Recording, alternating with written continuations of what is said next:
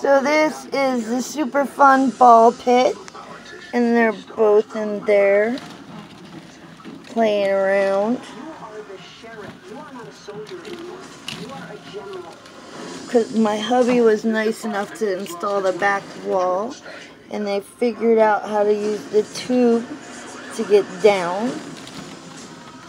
And then I attached this tube to go to their temporary outhouse until we figure it out. So I still haven't attached the brackets for there, so they don't get to stay in there. But they're having super fun in the ball pit. And this all came from my mind. So I'm happy to see something that I did came to life.